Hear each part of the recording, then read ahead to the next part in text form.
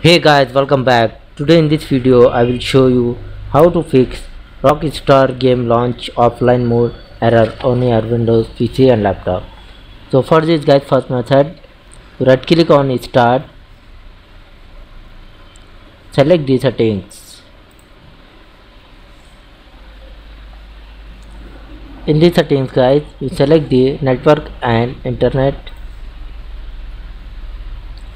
In the right side panel, scroll down, then select the advanced network settings.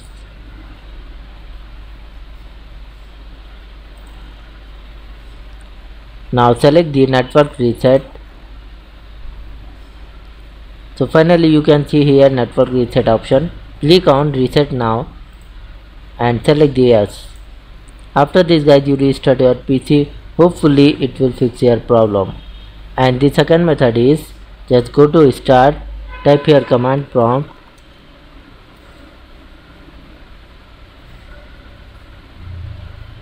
right click here, select the run as administrator,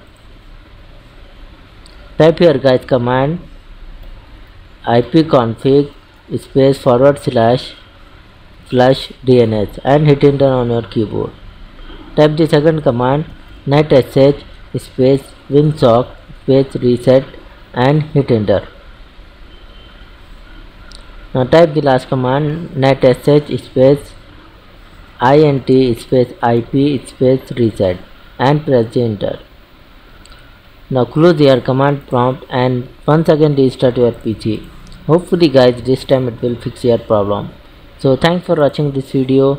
Please like, share and subscribe to my channel.